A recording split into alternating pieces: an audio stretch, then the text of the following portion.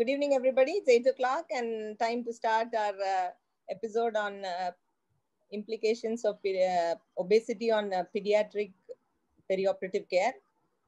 I'm happy to welcome Dr. Subashini Subramaniam. Dr. Subashini is a pediatric cardiologist and obesity medicine specialist at New Jersey. She's the founder of the Children's Center for Holistic Heart Health and medical director of Healthy Eating and Lifestyle Program. She's a faculty member at the Hackensack Meridian Health School of Medicine at Seton Hall University. She did her MBBS from JIPMER Pondicherry and her pediatric residency from SUNY Upstate Medical Center at Syracuse. After that, she did her fellowship in pediatric cardiology at the University of Rochester Medical Center. She's also board certified in obesity medicine and is very concerned and passionate about the growing epidemic of pediatric obesity. In fact, she was the one who suggested that we should do something on this topic, and she has been a great supporter of our Marvelous Medicine series. So thank you very much, Subhashini, for your interest and in helping us out. Devnath is not new to the Marvelous Medicine program. Those of you who attended would have heard the wonderful lecture on fetal interventions, which kept everyone glued to their phones and laptop. Devnath, despite his busy schedule, has been kind enough to join us again. For those of you who didn't hear about him, Devnath Chatterjee, he's a pediatric anesthesiologist, associate professor of anesthesiology at the University of Colorado School of Medicine. He's also the program director for the pediatric anesthesiology fellowship at the University of Colorado. He did his MBBS from JIPMER Pondicherry and his anesthesia residency in Syracuse, New York. After that, he did his pediatric anesthesia fellowship at Boston Children's Hospital. He's very passionate about medical education and using innovative teaching methodologies. And for that, he regularly records video podcasts on core pediatric anesthesia topics. The very fact that despite a busy schedule, he's willing to join us regularly in our Marvelous Medicine program shows his keen passion to teach using non-formal methodologies. He's the education editor of the Journal of Pediatric Anesthesia, and he's also a section editor of Open Anesthesia. He was recently nominated as the chair-elect of the American Academy of Pediatrics section on anesthesiology. His areas of clinical interest include anesthesia for fetal intervention, which I already mentioned earlier, and he's the director of fetal anesthesia at the Colorado Fetal Care Center, one of the busiest fetal care centers in the US. He's also the principal investigator of a study on pediatric bariatric surgery called Teen Labs. Welcome again, Deb, and thank you for sparing your time. I was really touched and very grateful when Dr. Sripati, renowned pediatric urologist of Chennai, accepted my invitation to join. We are neither an academic forum nor am I a bigwig, but just one message, because we worked together many, many years ago in the same hospital, just one WhatsApp message and he accepted my invitation. Thank you very much, Dr. Sripati. I'm really grateful. Dr. Sripati is a senior consultant pediatric urologist and robotic surgeon at Apollo Children's Hospital in Chennai. He did his MBBS and MS from Stanley Medical College. He did his pediatric surgery training at CMC Vellore, and after that he spent a few years in Australia, where he developed his interest in pediatric urology. And almost for 25 years now, he's been focusing only on pediatric urology. He's a director of pediatric urology fellowship at Apollo Hospital, and he's also the adjunct professor in MGR Medical University. Thank you once again. Dr. Sripati, would you like to say a few words before Subhashini starts? Because when I spoke to some of the pediatric surgeons and even pediatric cardiologists, they seem to think obesity, pediatric obesity, I don't think it's too much of a problem in India. But ever since I worked with you in 1993 in Child Trust, I know that, we see enough of obese children who give us a lot of problem. And I went through some literature, and there are a lot of studies on poorer outcomes in pediatric urology in children who are obese. And contrary to what we think, that all congenital heart disease children are sick and thin, and 25% of cardiac patients in pediatric age are also obese. So Absolutely. Would you like to just set the ball rolling by Absolutely. Giving us an overview?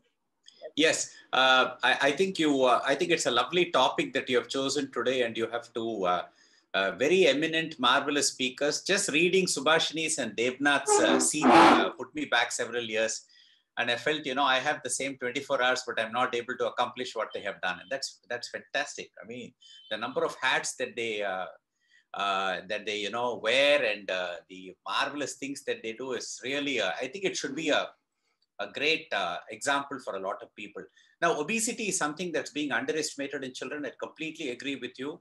In the practice in Apollo, at least 7 to 10 children every week. I have an outpatient clinic of approximately about 14 to 15 every day, 6 days a week. And I find that at least 10 children I have to refer to the dietitian for dietary advice, especially since the COVID pandemic came upon us. And people seem to think that being fat is cute.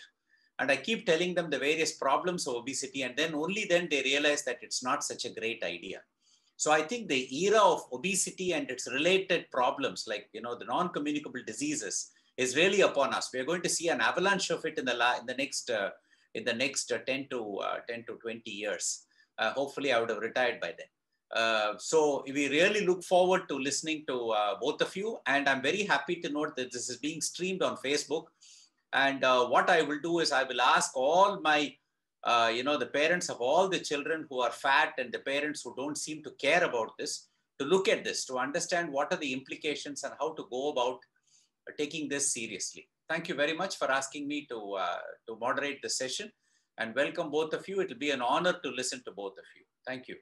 Thank you, Dr. Vidya and Dr. Sripati, and thank you for Marvelous Medicine for giving me the opportunity to speak to this audience today. The reason I'm very passionate about this topic is that I personally have a lifelong struggle with my weight. I was an overweight child. I was an overweight adolescent, and I have been overweight most of my adult life.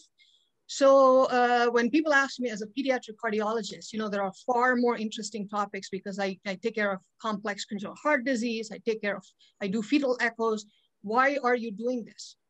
The reason it clicked for me is that, we were getting a lot of obese children referred to us, and there was not a whole lot we could offer them. We would do an EKG, we would do an echocardiogram, and then send them back to the pediatrician to, for further care. So the reason that prompted me to go train further in this specialty is that, it is frustrating not to be able to help these children. So I'm going to share my screen there. I hope everybody can see my screen. Yeah, it's come up now. And yes. Just use the slideshow. Yeah. Absolutely. Perfect. Okay, great. So the pediatric obesity, as Dr. Sripati said, is really an epidemic. We underestimate the gravity of the situation, especially I think in India, where, like he said, fat children are considered cute. Fatness is associated with being prosperous. At least back in the 90s when we trained, we used to have mothers coming and saying, my child is too thin. What can I give them to, have them gain weight? But then that is no longer true. So what we're going to do in the talk today is, first of all, look at the scope of the problem, how big the problem is. We're going to look at factors that are associated with childhood obesity. And we are going to define what pediatric obesity means. It is very similar to adult classification, but it's different in some ways. We are also going to look at various comorbid factors which affect, the perioperative morbidity in these children, and we are going to very briefly look at the management of childhood obesity.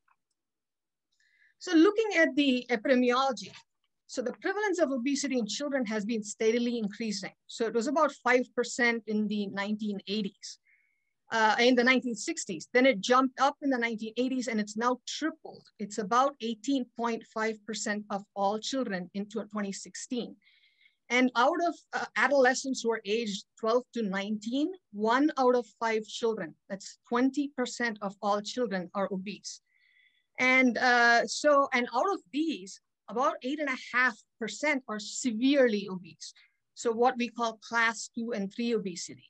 And in sheer numbers, this amounts to about 4.6 million children who are severely obese. So when I see kids in the office, about over 40% of kids are either overweight or obese. If I see 10 patients a day, chances are 4 to 5 of them are either overweight or obese. And we also see a higher prevalence in certain racial and ethnic groups, especially, mainly because of genetic causes, but also because of socioeconomic status, because these communities tend to live in poorer areas and have less access to healthy food and exercise. And over time, we have also been seeing an increase in the proportion of patients with severe or what is called morbid obesity. We try to avoid the word morbid because it's got a negative connotation, but severe obesity is on the rise. And obese children become obese adults. So so the best time to intervene is nip it in the bud and take care of it as early as we can. So this is a graph that shows the growth in childhood obesity over since the 1990s. As you can see, the overall rate of obesity and overweight has kind of remained steady since the early 2000s. But look at the class 2 and class 3. So these are having a meteoric rise. There's a geometric increase. There's like exponential increase in the class 2 and class 3 obesity in children. The risk of obesity extends across the lifespan. So it starts even before a child is conceived because of what is called epigenetic factors. And then it continues in the perinatal period and the neonatal period. And then, of course, we all know about all the factors that affect our weight when we are children and adults. So looking at the role of epigenetics. So epigenome refers to heritable alterations in gene expression, which do not actually alter the DNA sequence, but can turn off or turn on certain genes. So the intrauterine environment is really important, and the prepartum maternal weight is a big factor. So both mothers who are underweight and overweight can have children, who are obese. So one of the best ways that this was studied was during the Second World War, in what was called the Dutch famine. So because of the German occupation in the Netherlands, they were rationing food. So everybody, including pregnant women, were only allotted about 400 to 800 calories per day. So even though these babies were born undernourished, when these were followed over time, these babies turned out to be obese adults. And they turned out to have multiple cardiovascular issues, which can be attributed to epigenetic changes in the womb. So added to this are maternal complications like gestational diabetes and preeclampsia. So the thought is that there are changes in the nutrient availability in utero. So this leads to epigenetic alterations in the fetal genome.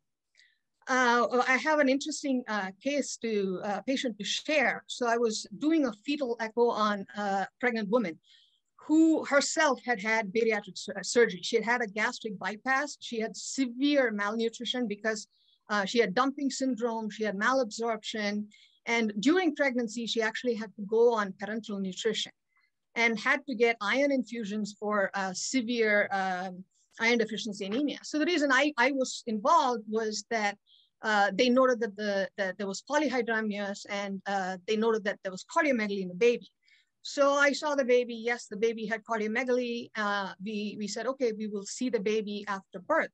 And turns out the baby tested positive for Beckwith-Wiedemann syndrome. So it is well known that yes, Beckwith-Wiedemann is a sporadic syndrome, but 15% can be familial. But there are multiple epigenetic factors that we don't know about. And Beckwith-Wiedemann is one of those syndromes which is associated with very early onset and very severe obesity. So children, and there are also interesting studies on children born to women before and after bariatric surgery. So the risk of the child turning out to be obese actually goes down if the woman is counseled and they lose weight between pregnancies. And as far as perinatal factors, we are well aware of fetal issues like fetal macrosomia due to maternal diabetes. This is associated with obesity in childhood and later life. and also leads to other perinatal issues like shoulder dystocia, increased incidence of C-section and transient etc. But on the flip side, extremely low birth weight infants or premature infants are also at higher risk for becoming obese adolescents and adults. This is attributed to something called a thrifty metabolism, because in the womb, when they're deprived of nutrition, then their bodies, their epigenetics dictates that they conserve those nutrients, those macronutrients, when they turn into adolescents and adults. So these kids, the premature kids, have been shown to have increased visceral fat and increased insulin resistance in adolescents. So childhood and beyond, these are factors that all of us are pretty well aware of. There is a lot of impact from family beliefs and habits regarding a child's diet, whether somebody breastfeeds or doesn't best breastfeed, whether when a child is weaned to solid foods and what kind of foods we eat. There are certain communities, especially Hispanic communities, Indian communities, where every single event in the family is around food. If somebody is born, the celebration has food. If somebody dies, it's food. And it's some communities, it's considered rude to refuse food. You walk into an Indian family, they offer you food. It's considered rude to refuse it. Similarly, I also, it's also, I'm a little guilty of this myself. We teach our children from an early age, clean your plate. Don't leave anything on your plate. I used to yell at my daughter in the past, whenever she left food on the plate, I would say, do you know there are starving children in Africa? And, you're wasting food. You're literally throwing money down the trash can. But by doing that to children and, imprinting that you have to finish what's on your plate, we kind of force them to ignore their fullness signals. So now I tell my daughter, if she's full, stop eating. Because those signals get blunted when we are conditioned into thinking that we need to finish what's on our plate. Second thing is the activity level. As we all know, we are sitting most of the day. If you're in a sedentary occupation, or children in school or doing remote schooling, they're sitting most of the day. And gym class is virtual. So the teacher has no idea whether the child is doing phys ed or not.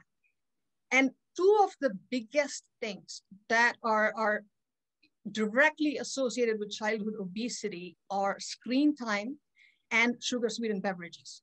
So the amount of screen time, especially in this era of remote learning, is horrendous. So this is directly related to weight gain in children. And this starts very early. The TV is a great babysitter. So you sit a toddler or a child in front of the TV, you don't have to watch them. They're like zombies. So, the amount of screen time that kids get, I think back to my childhood, we used to have two hours of Doordarshan programming, right? Now we have round the clock. We have kids programming round the clock, multiple channels, right? And they can watch TV anytime they want. Plus they have iPads, they have devices, they have their phones. So they're always in front of some kind of screen. Number two is the consumption of sugar sweetened beverages like juice, like soda, like Coca-Cola, like Pepsi. So when I first moved to America, when I would walk into get some food at a takeout, they would always ask you when you check out, oh, what are you going to have to drink with that? So people are conditioned into thinking they need to have a soft drink with their food, right? And there's a lot of direct marketing to kids from big, companies like Pepsi and Coke to get them to start this habit from a very early age. The other thing that I always ask parents about is how much juice does your child drink? Because people think that juice is healthy, okay? So other things like the socioeconomic status I mentioned, some communities where they live, they don't have access to supermarkets which sell healthy food. So their best bet is to go to McDonald's or the nearest Taco Bell and get a 99-cent meal. It's cheap, it's available, and that's all they can afford. Also, there are certain areas and cities where it's not safe for children to play outside. There are no safe playgrounds.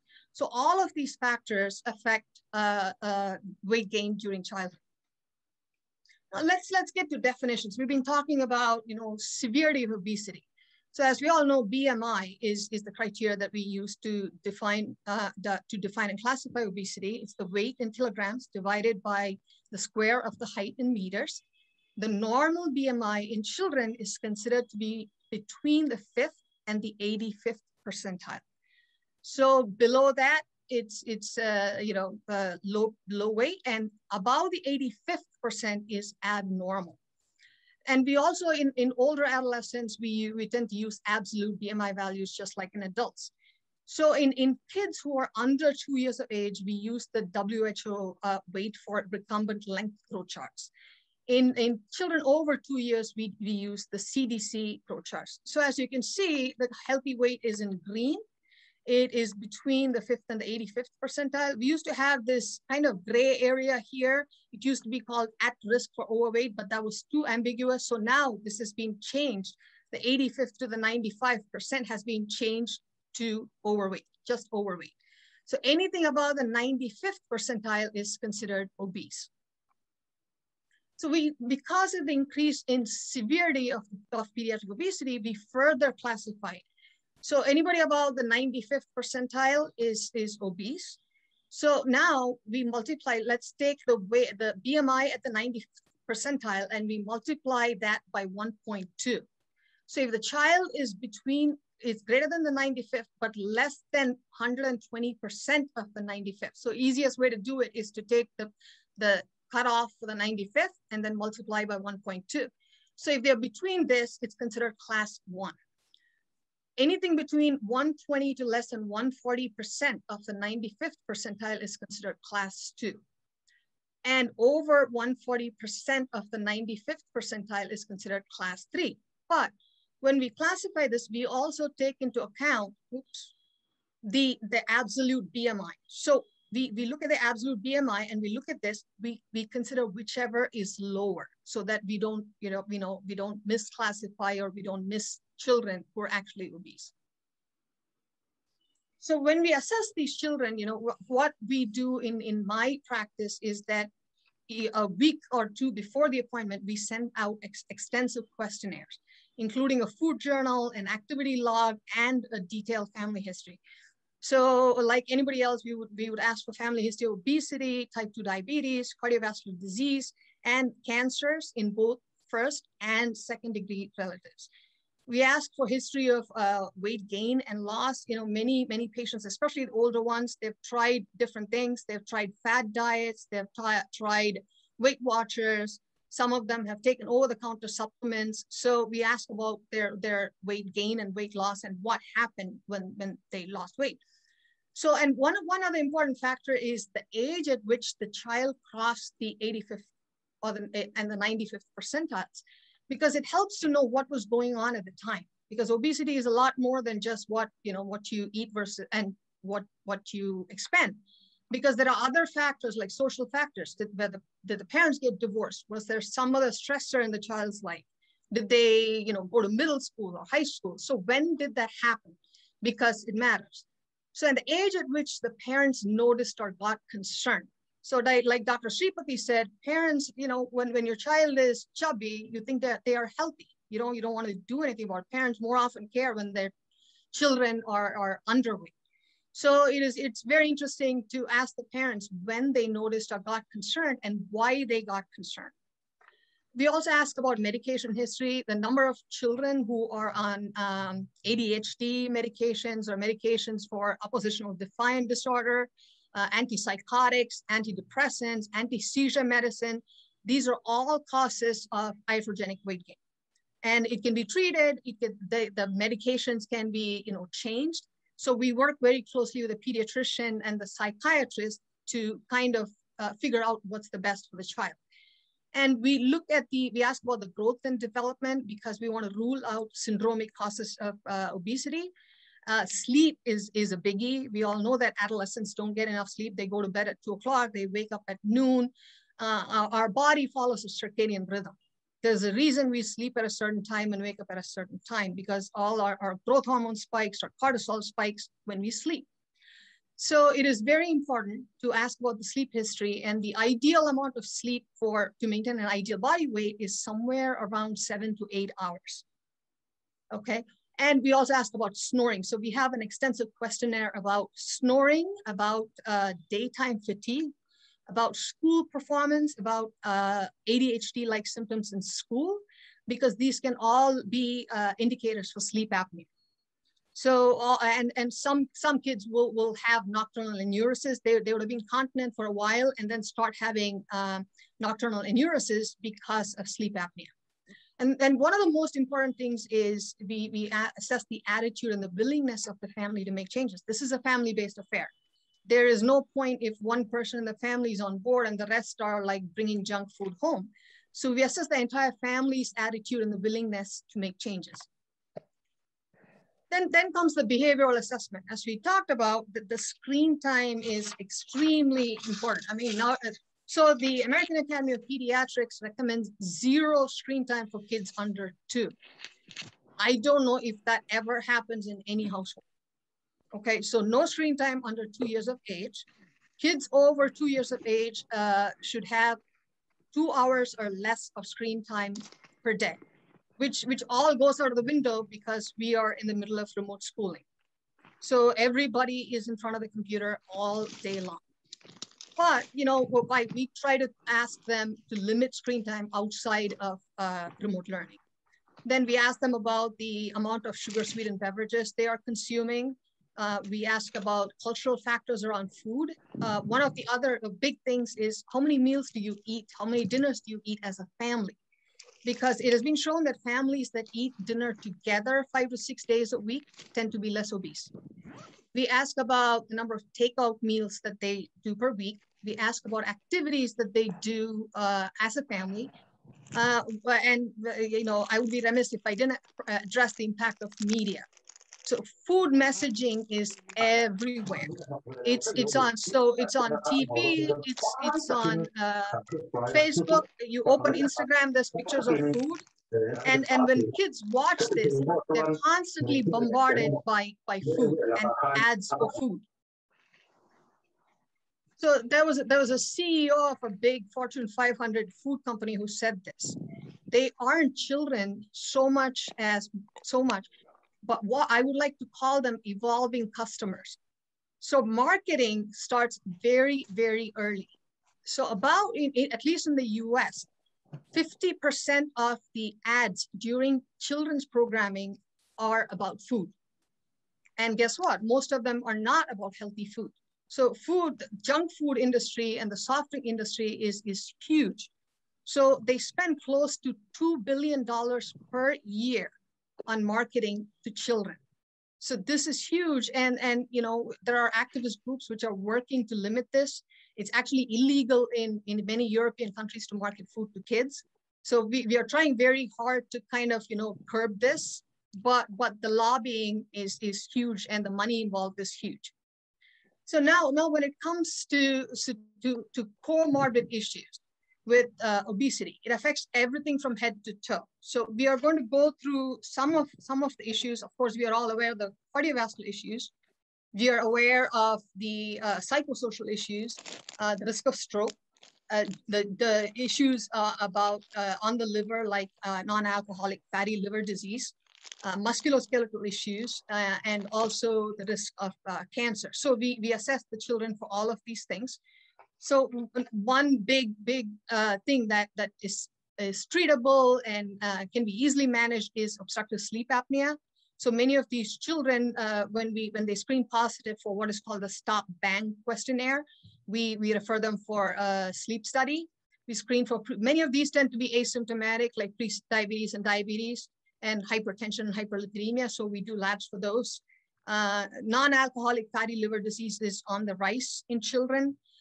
We screen for musculoskeletal issues like SCFE and Blount's disease. We also screen for the other comorbidities. And we also screen for, we have a mood questionnaire where we screen for depression and low self-esteem, because there's a lot of bullying, there's a lot of shame around obesity. When we do a physical exam, the vitals, one thing that I would like to emphasize, especially in this era of electronic medical records, we don't have to plug the height and weight into a calculator, get a BMI. You plug it into the EMR, it gives you a BMI. So every single child should have a BMI measured, because obesity is not something that we can assess visually in children. They could look absolutely normal to you, but then they could have an abnormal BMI if you actually calculate it. Then as part of the vital signs, I'm a pediatric cardiologist, so I always check the blood pressure in the upper and lower extremities. It would be pretty bad form if I were to miss a coarctation of the aorta in a hypertensive child. And also the right size cuff. The number of times I get referrals for childhood hypertension, where when we use the appropriate sized cuff, the blood pressure is normal. So it is very important. So we have different sized cuffs depending on the patient's size. We get a pulse oximetry, we get a waist and a neck circumference. The waist circumference is an indicator for visceral adiposity. The neck circumference to screen for sleep apnea. We look for dysmorphic features to rule out syndromes. The growth curves are really important because of a factor called adiposity rebound. So we all know that, kids have baby fat. In the first couple of years of life, they have what is called baby fat or puppy fat. Then they start losing weight. In between about 2 to 5 years, they lose weight. And then they start regaining weight. So it's a J-shaped curve. So the earlier this weight gain starts, the earlier this adiposity rebound starts, the higher risk for later obesity. So it's very important to look at the growth chart and see when the weight gain started. Then we do a head-to-toe assessment to do a full physical exam. We specifically look for secondary sexual characteristics. This was something that I had to retrain myself to do as a cardiologist. The only time I reached anywhere near the groin was to check the femoral pulse. But now I do a full, exam for secondary sexual characteristics. I actually have a patient who is 11 years old, was Tanner 4 staging as far as her sexual characteristics, had not attained menarche. She is 5'7" in height and 260 pounds. So, and so that prompted me, because she had not attained menarche, that prompted me to check, her for insulin resistance, and her insulin levels were sky high. And we were able to start her on metformin, and now she, got her first period and is actually losing weight. So it is important to screen for precocious puberty as well as delayed puberty. And we also do a formal mood assessment. So a couple of salient features on the physical exam that I would like to highlight is the acanthosis nigricans. This is associated with insulin resistance and metabolic syndrome. It is very sad that most parents think that this happens because the child is not taking a bath properly. I have had parents scolding children, "Oh my God, you're not washing your neck, or you're not washing your armpit. That's why it's black." It's such a revelation to them when I say, no, this is a medical condition.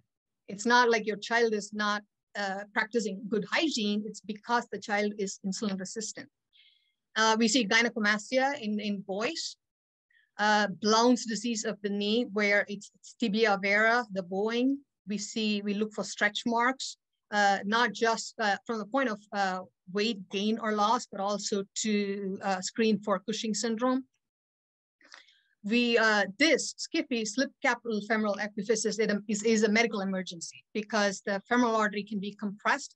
So they need immediate referral. So this happens because the head of the femur slides off the neck and the joint becomes unstable. So classically on an X-ray, this looks like an ice cream falling off a cone.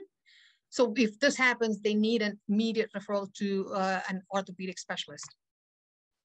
So I'm going to briefly touch upon syndromic obesity because, this is something that we need to rule out.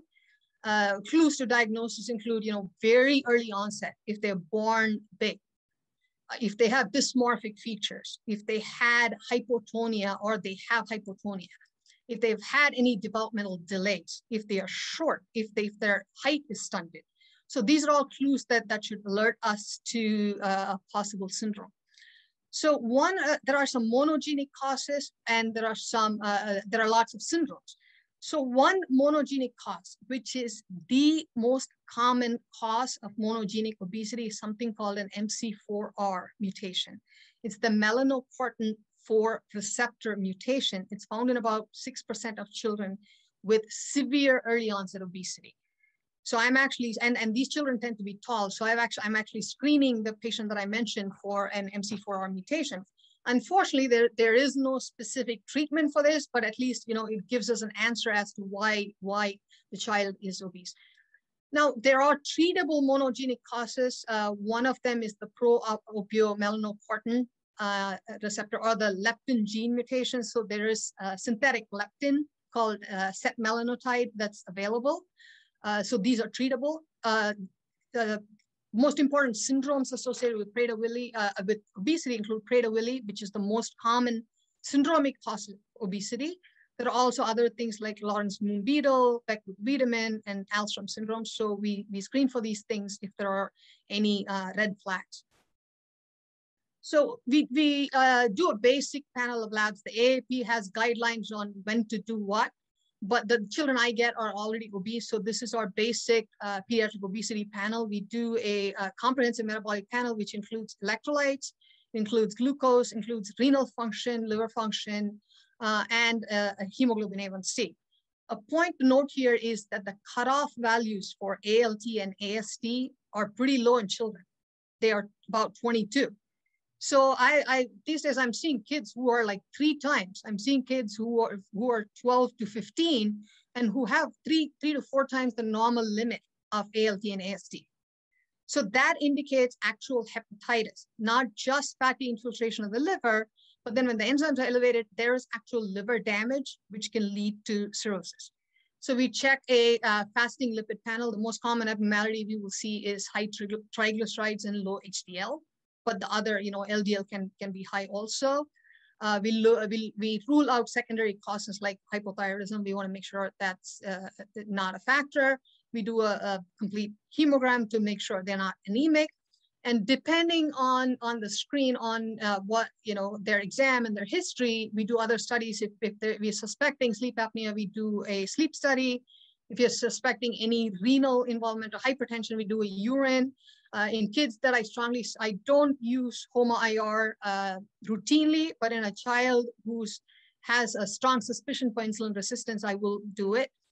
If we are suspecting Cushing's, then we do a dexamethasone suppression or a 24-hour urinary cortisol. And for kids who are hypertensive, to look for end organ damage, we do an echocardiogram. Now, the principles of management in obesity, there is no one size fits all, and there is no pill for one ill. So the treatment has to be family-based and it has to be age appropriate. We can't prescribe the same thing for a child who's 6 versus an adolescent who's 19. So it has to be tailored to the child's age. It has to be tailored to each family and their cultural beliefs. And we try to focus more on improvement of long-term health in terms of physical and mental health. And by making sustained changes in behavior rather than focus on weight as a number. And we tailor the approach to each patient and each family and their comorbid factors. And the intervention starts from the least invasive and progresses depending on the response and the severity of obesity. Most of all, the first thing I tell children is that it's not your fault. Because people somehow, even healthcare professionals think it's obesity happens because it's a lack of control, lack of self-control. You eat too much or you're not exercising. It is a lot more complex than that. So I always tell the child, it's not your fault. There are things that are stacked against you. Obesity is a chronic disease. It's complex. It's multifactorial. It's not just about self-control. So the AAP actually has a staged approach. The stage 1 is called a prevention plus. This can be done in a general pediatrician's office if they have the time, which is a big factor. This emphasizes basic healthy eating, basic exercise and modification behavior. And the outcome of this is to improve the child's BMI. So we have something called the 5-2-1-0 rule. 5 stands for eat at least 5 or more servings of fresh fruits and vegetables a day. Now go tell that to somebody who doesn't have a job and is unemployed. Because guess what? A box of strawberries costs $8. So we also have to kind of, be sensitive to what is possible and what is practical. We tell them, eat the rainbow, eat one fruit or vegetable from, every color of the rainbow as possible. This is visually, easier for the child to understand. And as we talked about screen time, 2 hours or less per day. And the latest exercise guidelines for children are 1 hour or more of moderate to vigorous physical activity every single day of the week. And as far as sugar sweetened beverages, 0. And we also have them make behavioral changes, try to give them recipes, easier ways to, I know the women in the group will understand this, people who have an instant pot. Like, we teach them easy recipes, dump all the ingredients, switch it on, and you're done. So we teach them easier ways to make food at home. We encourage them to eat meals as a family without any distraction. No phones at the dinner table, no TV while you're eating. And we try to emphasize that the child needs to self-regulate hunger. Once the child feels full, they have permission to stop. And then we also try to involve children in the food prep so that they understand from a very early age what healthy eating is. Now, let's say we did this and it's been 3 to 6 months and nothing changed. Then we go on to the next stage. Now we start involving a nutritionist in the picture. We give them an actual planned, structured diet. And we plan snacks.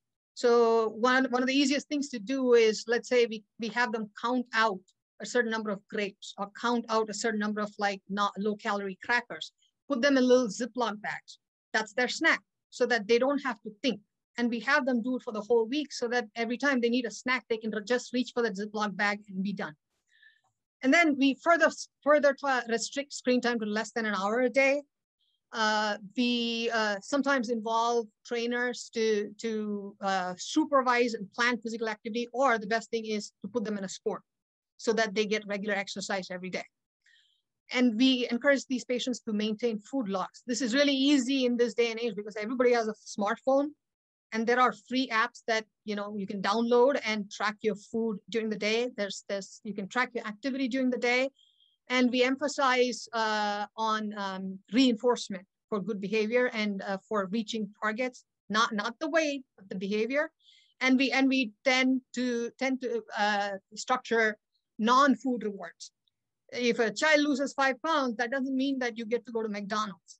It means that you get to do an activity that you like, or you get to go shop at a place that you like within reason. So we try to devise non-food rewards for good behavior. Now, stage 3 and 4 tend to get expensive. So they are best done at academic medical centers where we really need to intensify the behavioral changes. And these children need to be seen, as often as weekly. At least for the first 2 to 3 months, they need to be seen weekly. Sometimes this is easier when doing it as a group visit, which is now not possible because of COVID, but then we used to do this when, pre-COVID. So group visits so that they make friends, they exercise together, and they're able to share their issues. Now we definitely have to involve the nutritionist at this point. The nutritionist helps them set short-term goals. And they help them plan for contingencies. So one of the problems we have is in divided families, when the parents are divorced, the mother will often tell me, oh, when the child is at my house, I feed them healthy food. When they go over to their father's, everything goes out the window. They eat out all the time. So we help the child and the family plan for contingency. So what's going to happen if you're going on a school trip? What's going to happen if you're going out of town on a vacation? So we help them plan these things so that they have an eating plan for these contingencies. And at this stage, parental participation is mandatory. The whole family has to be on board. And then we also systematically, every week, we evaluate, physical activity, we evaluate the behavior, and we also, at this point, start doing body measurements. Stage 4 is tertiary care. It has to be at an established pediatric obesity center with bariatric surgery available. It definitely takes a village to do this. It needs not just the doctor and the nurse, it needs a nutritionist, an exercise physiologist, a social worker, and a psychologist. So this is when we start thinking about medications. And then in severely obese adolescents, we do sometimes recommend very low calorie diets with really close monitoring. Some of my patients, my older patients, adolescent patients, actually have had success with intermittent fasting as long as they're eating healthy and they're eating enough. And then, of course, bariatric surgery, with which Devnath is going to talk about. So what medications are approved in kids? If you don't mind, Subhashini, Devnath has to leave early. Okay. So maybe he should go now and we can take up the rest of it later. Okay, yeah. No, it's okay. No, how about you finish, Subhash? Don't worry. You can go ahead. Just two more minutes. No worries. Okay, so there are only a couple of medications that are approved in kids. Orlistat is approved for 12 and over. Phentermine is approved for kids who are 17 and over.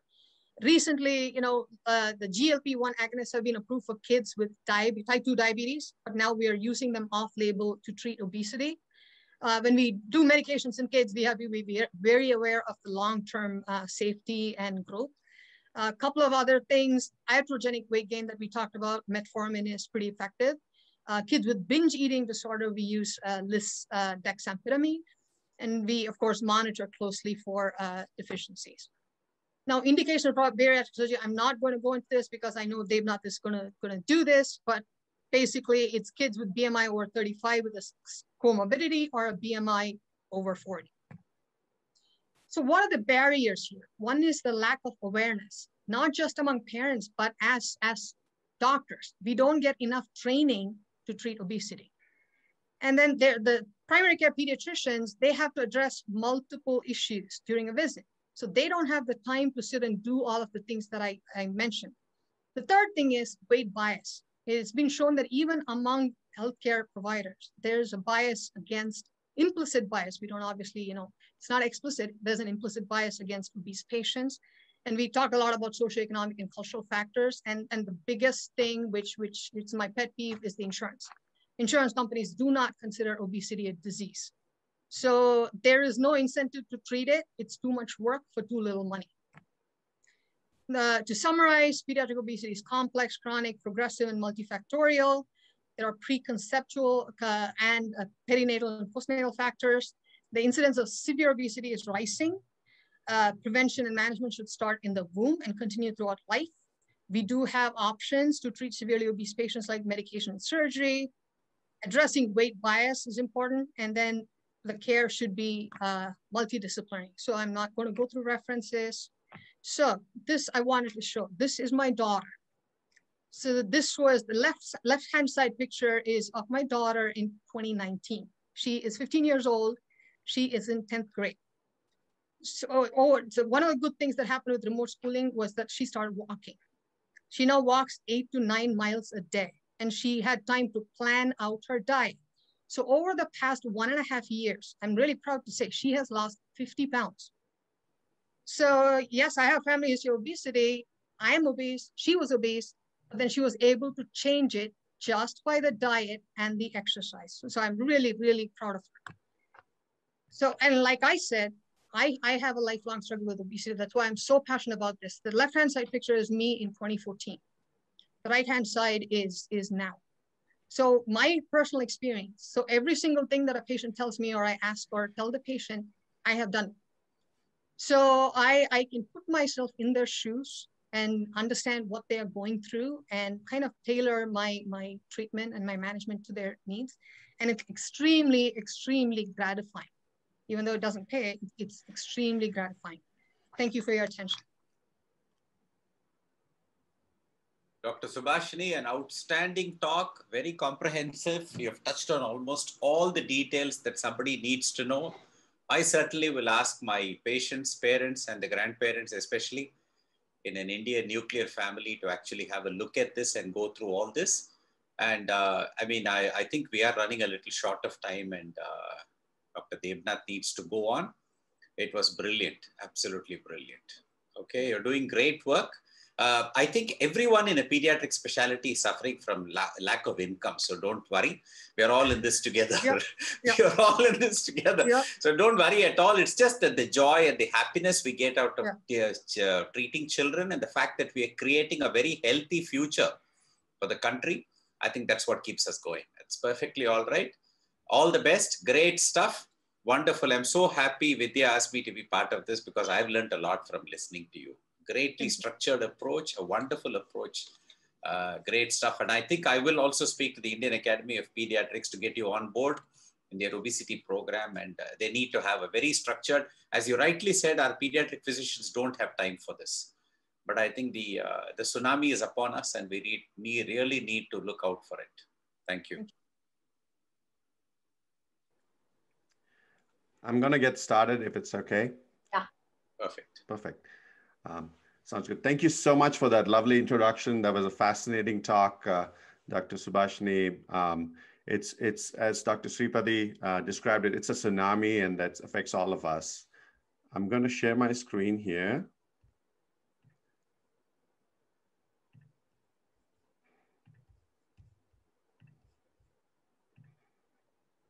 Are you able to see my screen? Yes, Dave. Perfect. Yes. So thank you so much for that lovely introduction, Dr. Vidya. Thank you for inviting me. Dr. Sripati, thank you for your kind words and for moderating this session. It's truly an honor for me to be here and share my thoughts on this epidemic of childhood obesity. I'm a pediatric anesthesiologist at Children's Hospital, Colorado. And I definitely see several children showing up for various different types of surgery. And the obesity epidemic is definitely upon us. I have no financial disclosures. And as Dr. Subashini mentioned, the obesity epidemic in children, it's a complex interplay of a combination of genetic factors, metabolic factors, environmental factors, and it's just not just diet. There's things definitely beyond that. It's fascinating to hear about all the epigenetic stuff and that Dr. Subashini was talking about.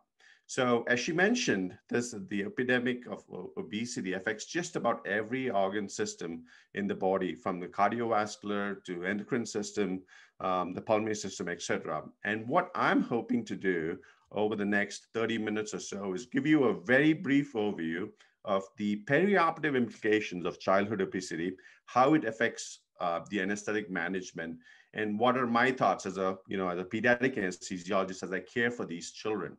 So I'll be focusing my talk into 4 parts, talk initially about the preoperative evaluation, talk about the things we do differently in the intraoperative management, the postoperative care, and finally, I'll touch upon adolescent pediatric surgery.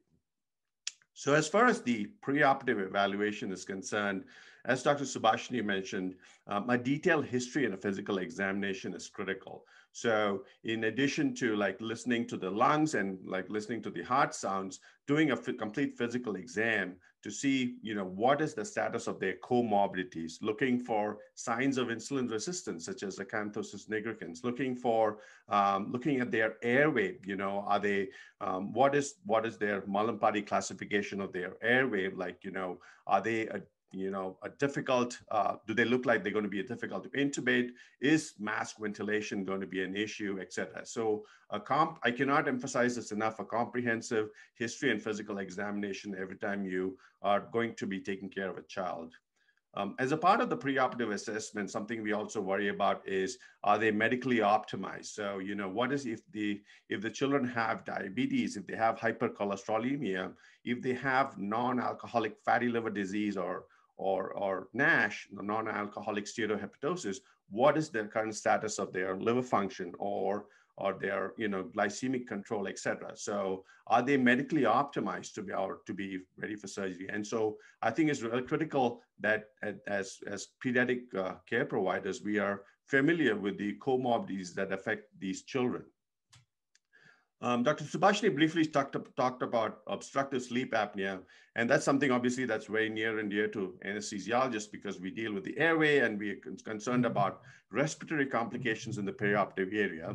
And something we know is that both obesity and obstructive sleep apnea are very closely linked. In fact, childhood obesity kind of quadruples the risk of OSA.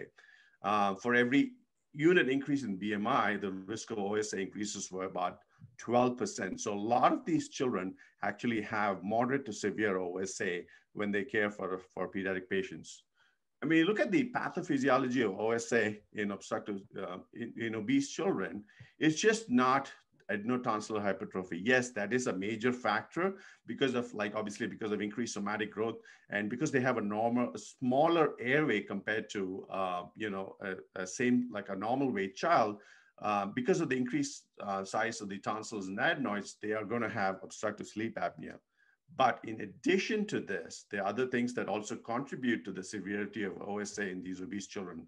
They tend to have higher critical airway closing pressures. And also because of the heavy weight and adipose tissue on their chest wall, that affects the chest wall mechanics. They can have abnormalities in ventilatory control as well. So as you can see, the pathophysiology of obstructive sleep apnea in obese children is actually multifactorial. It's just not about the adenotonsillar hypertrophy.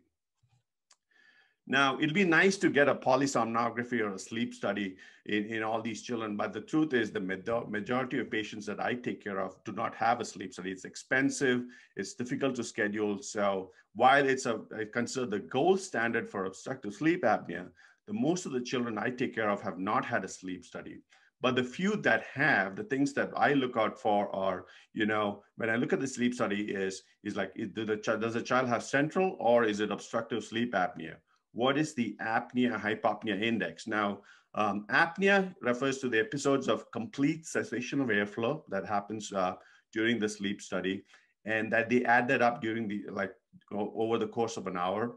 And hypopnea refers to the is partial cessation of airflow, so more than 50% obstruction of airflow during the sleep study, and that's associated with usually some desaturation. So they usually add up the apneic episodes and the hypopneic episodes to calculate something known as the apnea-hypopnea index. And this kind of gives you an understanding of how severe the OSA is in these children. And another important thing to consider is what is the nadir of their pulse oximeter. So in children with severe OSA, it's often common to see SpO2 notice less than 80%. So, and most of the times their saturations are dropping below 80% during sleep. And it's important to know that and to expect it in the postoperative period as well. But again, as I mentioned, a sleep study is nice to get, but the majority of the patients do not have a sleep study. So, and pediatric OSA is slightly different than adult OSA. And the criteria that we use to classify the severity of OSA is different in children. In children, mild OSA is said to exist when the apnea-hypopnea index is between 2 to 4 events an hour, as opposed to in adults, up to 5 is considered normal. Moderate OSA is up 5 to 9 episodes, and severe OSA is more than 10 episodes of apnea-hypopnea over the course of the hour. And as I mentioned previously, in most of the patients with severe OSA, they have oxygen nadirs in less than 80%. So their saturations are less than 80% when they're falling asleep. So just to summarize about the sleep study, it's the gold standard, but rarely do we have patients who have these so much data. But every time we have the sleep study, we can evaluate the sleep study to see how bad the OSA is and treat them accordingly in the operating room. So Dr. Subashini mentioned the stop bank questionnaire, that we use that very commonly in adults, but in children, we use a slightly different score. It's known as the Stuber score to calculate the degree of OSA and to we use it as a predictor for perioperative respiratory adverse events. So every child that presents to our operating room, we calculate something known as the Stuber score. So it involves asking 5 questions. So does your child snore more than half the time? Does your child snore loudly? So that means you can hear it outside the bedroom. Does your child have any difficulty breathing? Have you ever noticed that your child stops breathing at night? And does your child wake up feeling unrefreshed the next morning? Or how has this sleep apnea affected your child's school performance? Does your child have ADHD in school, etc.? So these are 5 questions that we ask every patient as part of our standard preoperative evaluation on every patient that presents to us to kind of predict what the rates of perioperative respiratory complications are. So if the Stuber score is more than 3, it's likely that you're going to have a patient who's going to have a perioperative respiratory adverse event. And so we obviously, which means that we minimize the amount of narcotics we give, we do monitoring postoperatively, or consider admitting the patient overnight, et cetera. So these are things that we do based on what the Stuber score is preoperatively. In fact, because of electronic medical records, if you have a patient with a Stuber score more than 5, up to 5, and we want to prescribe a long-acting narcotic, it'll ask you, there's an automatic reminder that comes up saying that your patient has a Stuber score of 5. Are you sure you want to prescribe the hydromorphone or the morphine because it's a long-acting narcotic? So we use the Stuber score as a predictor of perioperative respiratory adverse events in our children, especially those with bad obstructive sleep apnea. Another thing about childhood obesity and obstructive sleep apnea is that even after taking out the tonsils and adenoids, residual OSA is very common. That's going to be very frustrating. So most of these children have had an adenotonsillectomy and they still have residual OSA, and that's something to consider and keep in mind. As I mentioned before, obese children with obstructive sleep apnea are at an increased risk of respiratory adverse events and should be monitored. In fact, when you look at admission criteria after tonsillectomy and adenoidectomy, we have several things. So like a child less than 3 years of age, a child who is obese, a child who has Down syndrome, a child who has other craniofacial abnormalities, etc. They're all indications for admitting the children overnight for monitoring after a tonsillectomy. So as I mentioned before, childhood obesity actually severe obesity is one of the indications for admitting these patients, because it's kind of dangerous to send them home after having a tonsillectomy and adenoidectomy because they are at increased risk of perioperative respiratory adverse events. Another important thing I wanted to point out is that these obese children with severe obstructive sleep apnea are extremely sensitive to opioids. And because of the chronic hypoxemia that these children have, they have an upregulation of the immune receptors, of the opioid immune receptors. And so they're very sensitive to opioids. In fact, you can get away with using half the doses of the long-acting narcotics that you can use. So this is especially important when you're prescribing opioids to children, especially those with obstructive sleep apnea. And along the same front, the use of dexmedetomidine has been a game changer because we use it routinely to reduce the amount of opioids we end up needing during the perioperative phase. Now, as far as preoperative instructions for these obese children, as I mentioned, these children present to the operating room for a variety of indications, from circumcisions to hernia surgery to fractures to whatever, right? So a wide range of surgeries are being performed on these obese children. And so do we need to do anything differently as far as our preoperative instructions go? Now, it's well known that these children are not at an increased risk of aspiration compared to like normal weight children. So we use the standard NPO guidelines when we counsel them preoperatively. If they're taking CPAP, especially the older children with severe OSA, if they are on CPAP therapy, we ask them to bring it to the hospital so that we can use it in the postoperative period. And if they're admitted overnight at the hospital, we can use their home CPAP in the hospital. Another big question is, should these patients be cared for in an ambulatory setting, or should they be inpatient? As I mentioned before, in my personal opinion, if a child has moderate to severe obesity, they should be admitted overnight after an airway surgery, such as a tonsillectomy, so they can be monitored postoperatively. As far as pre-medications go, a lot of our children are very anxious going to the operating room. And so we routinely give our children either midazolam or some other anxiolytic. And while dosing anxiolytics, you have to be very careful in obese children because, again, of this increased risk of perioperative respiratory adverse events.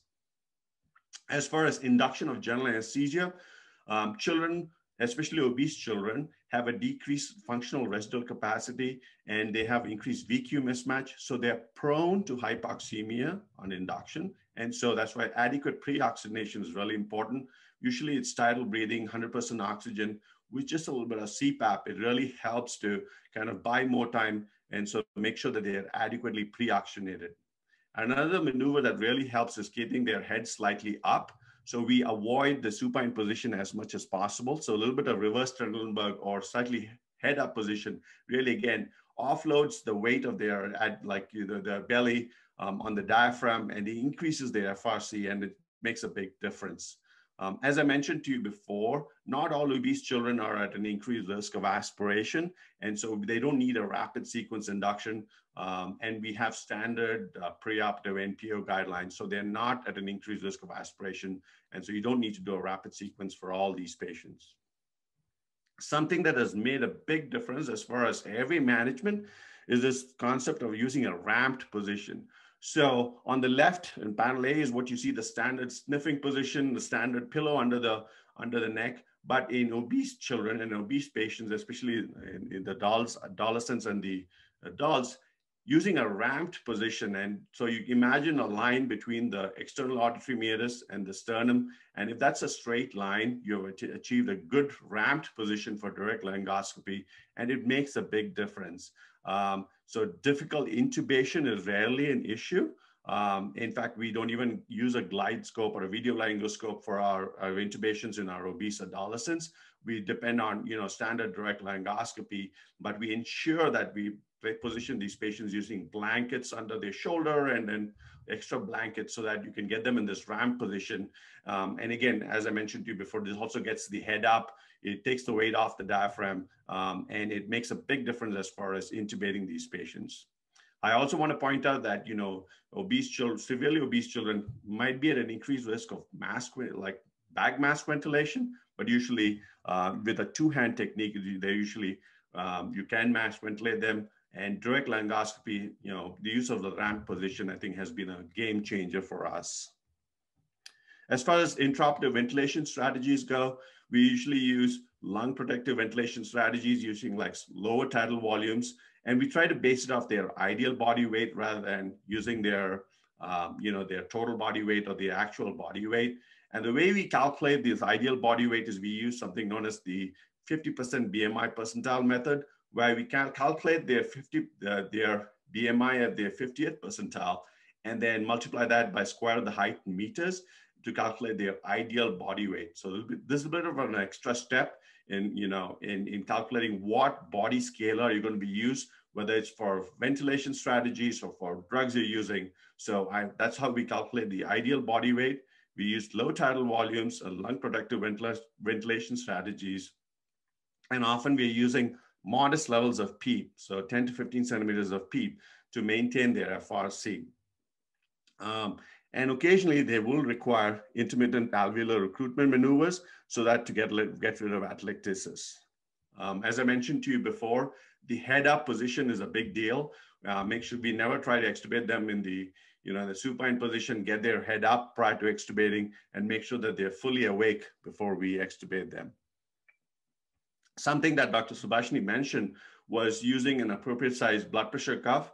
And because sometimes of the conical shape of their arms, we have to use alternative sites for checking their blood pressure. So it could be a blood pressure cuff on their forearm or on their leg, because the normal blood pressure cuff does not fit properly in their arm. And so we always look for alternative sites for checking their blood pressures. And you want to make sure that you're using an appropriate size blood pressure cuff. Rarely do we place arterial lines for hemodynamic monitoring, but if you're not able to get a good blood pressure, or if you don't have an appropriate size blood pressure cuff, you might be forced to do that. Because of increased adipose tissue, you have the potential for low voltage EKG signals, but that's again rarely an issue. And we just look for whatever best signals we can get in these morbidly obese children. Another thing to keep in mind is often there's a mismatch between the end-tidal CO2 and the PaCO2 in the blood gas because of the VQ mismatch. And that's something that you just have to keep in mind as you're ventilating these patients.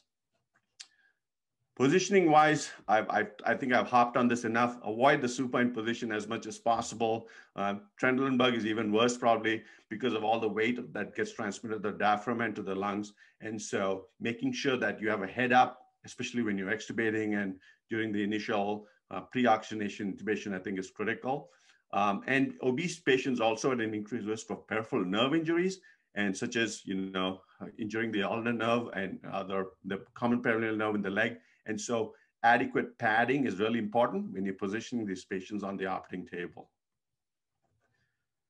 As far as pain control afterwards, I've mentioned to you that these patients are at an increased risk of adverse respiratory events. And so we try to do regional anesthetic techniques if they're available, if that's an option. That could be for either doing regional blocks or doing local anesthetic infiltration and using multimodal analgesia. So using a combination of acetaminophen and ketorolac. And as I mentioned to you before, the use of dexmedetomidine has been a game changer for us because it reduces the amount of opioids we have to give them. And I want to again emphasize that these patients with these obese children, especially the ones with obstructive sleep apnea, are at an increased risk for these perioperative respiratory events. And so you should be very careful giving opioids to them. So I've talked about continuous pulse oximetry for these patients afterwards. If your patient is in the hospital overnight, consider continuous pulse oximetry. We talked about multimodal analgesia and have an individualized plan as far as discharge is concerned. But that's some things that we obviously have to do on a case-by-case basis. I want to switch gears a little bit and talk about adolescent pediatric surgery. And so we have a fairly busy pediatric surgery program in our hospital. One of our surgeons, Dr. Thomas Ainge, joined us, I think, 3 years back. And we just have completed so far 100 adolescent bariatric surgery cases. And as Dr. Subashini mentioned, it's a village that you require to do these. It's just not the surgeon operating in silo with his team.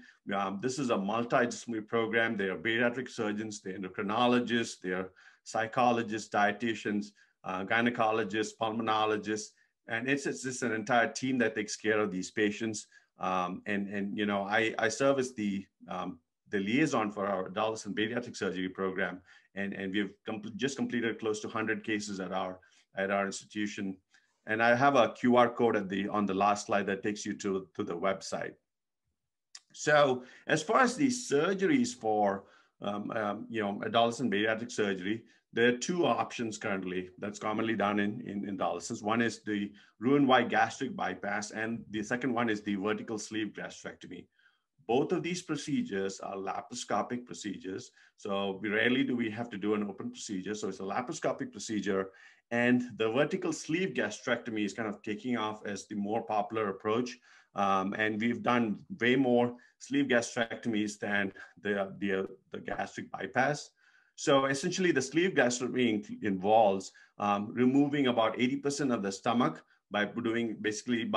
they take out the entire greater curvature of the stomach by using staples, and they reduce the size of the new stomach.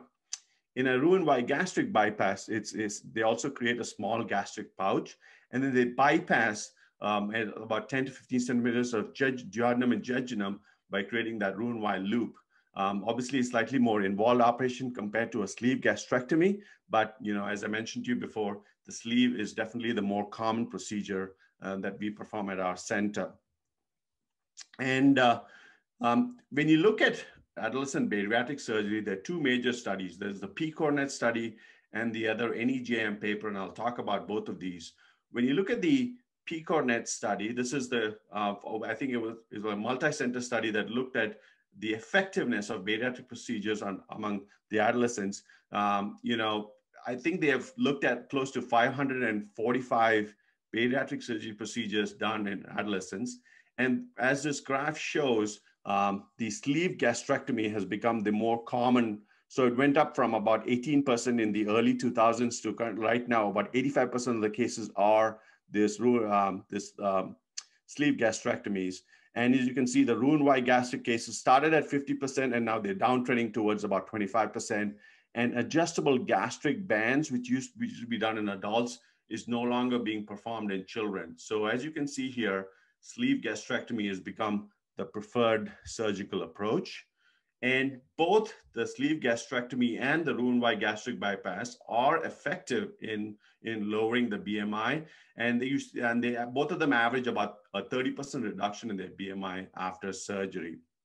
As this graph shows, the adjustable gastric band is no longer performed, especially in adolescents. Just to reemphasize this, that Dr. Subashini talked about is the different classes of severe obesity. And I wanted to show this before I talk about the indications for doing adolescent bariatric surgery. So class 2 is between 120 to 140% of the 95th percentile, or BMI between 35 and 39. And class 3 is greater than 140% or the BMI greater than 40. So what are the indications for adolescent bariatric surgery? They're twofold. So one is having a BMI greater than 35 or greater than 120%. And these patients should have a severe comorbidity. So either a sleep apnea, type 2 diabetes, idiopathic intracranial hypertension, the non-alcoholic steatohepatosis, the SCFE, reflux, hypertension, etc. So they all have comorbidities and they have a BMI greater than 35 or 120%. The other major indication is the BMI greater than 40, and you don't have to have a comorbidity to qualify for adolescent bariatric surgery. And as Dr. Subashini mentioned, adolescent bariatric surgery is usually not the first step. They go through all their levels of care, and only if they have failed all these other treatments that she talked about that we consider this. And it's just not that they just show up for adolescent bariatric surgery and they get it. It's like it's a long process to qualify. And then, you know, it's a multidisciplinary program where there's involvement of the endocrinologist, nutritionist, and it's a pretty lengthy approach before they can qualify for the surgery. A comprehensive preoperative assessment is critical. They should be able to commit to all the things that they're expected to do before and after surgery. In the past, they used to have TANF staging and physical maturity as one of the indications. That has been removed recently, but they have to be physically and emotionally ready for this. They have a very comprehensive medical evaluation. They meet with the psychologist, the nutritionist, they get lab work, as Dr. Subashini mentioned, and they meet with specialists as needed before they can qualify for this surgery. There are very few contraindications. If it's a medically correctable cause, or if there's an ongoing substance abuse problem within the last 1 year, that'd be a contraindication to doing an adolescent bariatric surgery. Or if there's a psychiatric condition that prevents them from adhering to what we ask them to do. Another contraindication if pregnancy is planned within the next year or so. So that's a contraindication as well. So currently, when we perform adolescent bariatric surgery procedures in females, one of the things that we do along in the same anesthetic is place an IUD so they can't get pregnant within the next year or year and a half after the surgery. And the IUD is removed usually after that period. So these are the limited number of contraindications to having adolescent bariatric surgery. The second paper I want to talk about is the NEJM, the New England Journal of Medicine paper that looked at 5-year outcomes of this gastric bypass or bariatric surgeries in adolescents, and they compared it to adults. So LAB stands for Longitudinal Assessment of Bariatric Surgery.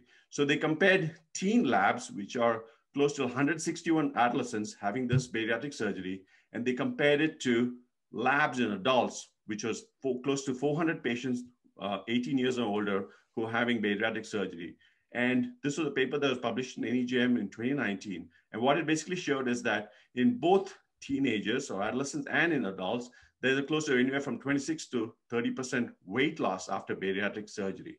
But what was more interesting was that there was remission of diabetes. So 86% of the adolescents had complete remission of diabetes after undergoing bariatric surgery, as opposed to 53% of adults.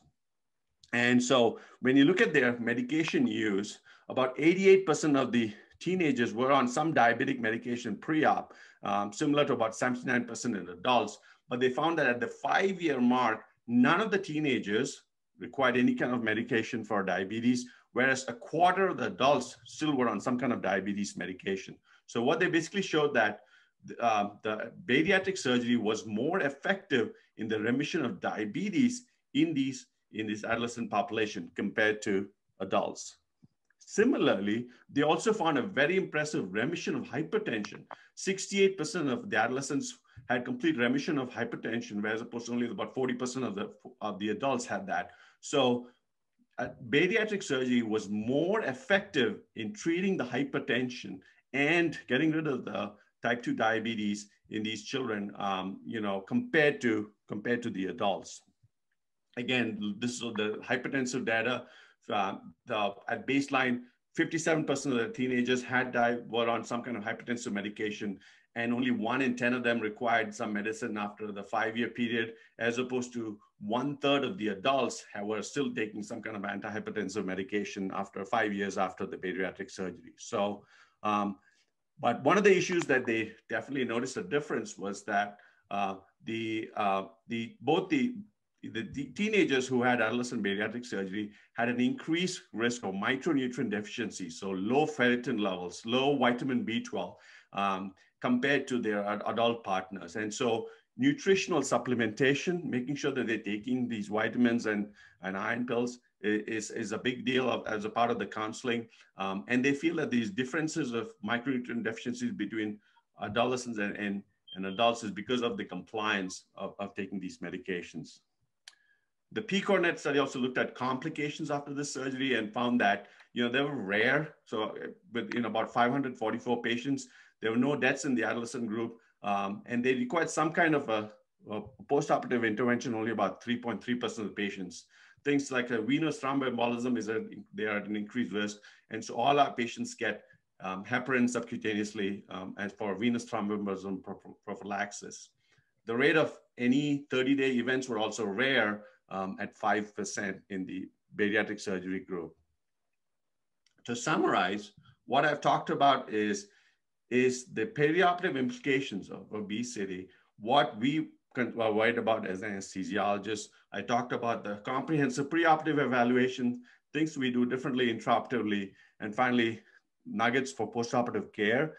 And I also briefly touched upon our bariatric surgery program, talking about the indications, the contraindications, the surgical approaches, and the outcomes data, which has been shown to, in a carefully selected group of patients, adolescent bariatric surgery seems to be effective in treating their diabetes, hypertension. So it's almost like you're taking care of these complications in their early age and before it becomes too bad to take care of it as adults. That's my email address, and you can scan this QR code, which takes you to about our bariatric surgery program. I'll be happy to answer any questions. Dr. Devnath, brilliant. I was told before this meeting that you're an accomplished speaker and that, your talks are a treat to listen to, and wonderful. Can I just ask you a question? And one of them is, you spoke about the ramped up position. Is this something that, an obese adolescent can use as a sleeping position if they are snoring, and will it help them to do that? It probably will help with the snoring. It's not very comfortable to sleep like that because, they're pretty ramped up. So I do not know how compliant they will be, but it definitely helps. I think it will help with, with their snoring. If they have severe obstructive sleep apnea, they should have a formal sleep study if that's an option, and consider getting continuous CPAP. And that's a CPAP device will probably be the most effective. But if they don't have access to it, I think the ramp position will be a good idea. Good idea. The other thing is, you did speak about gastric banding and said it wasn't very helpful. The sleeve gastrectomy to me seems to be an irreversible procedure. Is that a fair comment, or? Yeah. Yes, you're absolutely correct. The sleeve gastrectomy is irreversible. They remove about 80% of the size of the stomach, but postoperative complications are fairly rare. The issues with the adjustable gastric bands is that they're not very effective. They often get dislodged, but obviously the big benefit is they're reversible. You can just remove the gastric band. I do not know what the data is in adults, but as I can definitely say in adolescents, we don't perform the gastric band anymore. It's actually either the sleeve gastrectomy or the Roux-en-Y for the surgery. When you spoke about the Stuber score, what struck me was, should we be doing it for all our daycare procedures? Should we bring it into a practice, protocol, to make sure that we are not sending these children home as daycare surgeries? Or does it apply only for head and neck and not for other surgeries? Suppose you're doing a genitourinary procedure. Would the Stuber score still be relevant to decide whether they should be daycare or in-house? So we use the Stuber score in every patient that's having any surgery. So it's a part of our standard preoperative assessment. In fact, they won't let me sign my record unless I have assigned the Stuber score to every patient. So the pleasures of dealing with EMR. But so we use it routinely on all our patients, regardless of what surgery they're having. We pay more attention to it when we're doing airway procedures like ENT procedures, et cetera, because we're concerned about the perioperative like respiratory adverse events. But if you have an obese toddler who's having a circumcision or a more invasive urological procedure, they are also at an increased risk of respiratory events postoperatively. And I think it's important that we risk stratify these patients. And if they have a very high Stuber score, you should consider admitting them, obviously minimizing narcotics, using local anesthetics or regional blocks, and making sure that they're monitored post-op. I was a little concerned when you spoke about putting them in a steep Trendelenburg at the time of surgery. In robotics, often that is required, as Dr. Radhakrishna will agree with me. We often require to put them in a steep Trendelenburg for pelvic surgeries. And this, I think it raises a lot of concerns, and perhaps we need to touch base with you a little bit later on that. But anyway, if it's okay with you, I am going to recommend to our Pediatric Surgical Society to have you on board to give a talk on this, because this is something that's extremely important that all surgeons involved in the care of children need to hear. So thank you very much for an outstanding talk. And I will hand you over to Dr. Vidya. Thank you, sir. Dr. Parvati, a pediatric endocrinologist at Aster, has joined us. Dr. Parvati, would you like to say a few words about the endocrine aspects of pediatric obesity in general and adolescent obesity in particular? We have one question, Vidya, from Dr. Ravi Shankar. After Dr. Parvati finishes, maybe Dr. Ravi Shankar can ask that question. Okay. Thank you, sir. Thank you, Dr. Vidya, for letting me participate in this wonderful discussion on pediatric obesity, a less discussed topic. So basically, as a pediatric endocrinologist, mostly we are called upon to rule out a hormonal cause for the obesity. So basically, we know that the hormonal causes for obesity would be something less than 10%. We have mostly an exogenous cause. So the rule of thumb that we use in the pediatric endocrine clinic would be the number one would be, especially in children, would be the growth rate of a child. So if the growth rate of the child is affected, if there is a stunted growth, definitely I would like to rule out an endocrine cause or a genetic cause. But there could be exceptions. For example, in a Cushing syndrome child who is an adolescent who has completed growth. So it depends on the point you're capturing the child. So there could be exceptions. So it's the most important thing would be the growth rate of the child. So usually exogenous obesity or a simple obesity has an accelerated growth rate.